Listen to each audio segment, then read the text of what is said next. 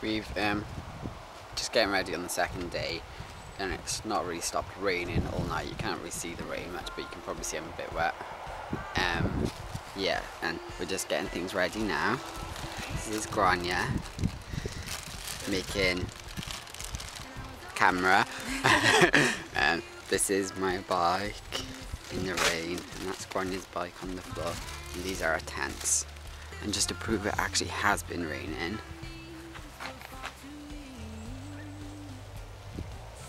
so yeah, it is pretty wet, and today we've got around about 90 miles to do in this lovely, delightful weather. And it's around about 6 o'clock in the morning, so we are now 15 miles into day 2, and it's taken us an hour and a half, which isn't very good. However, it is the hilliest day, and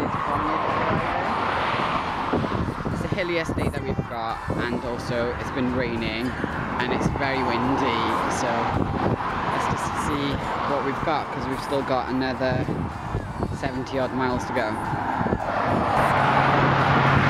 Can't really see that over there on this camera, but that says welcome to Devon, so we've actually made it through Cornwall. Which town did we just go past? L.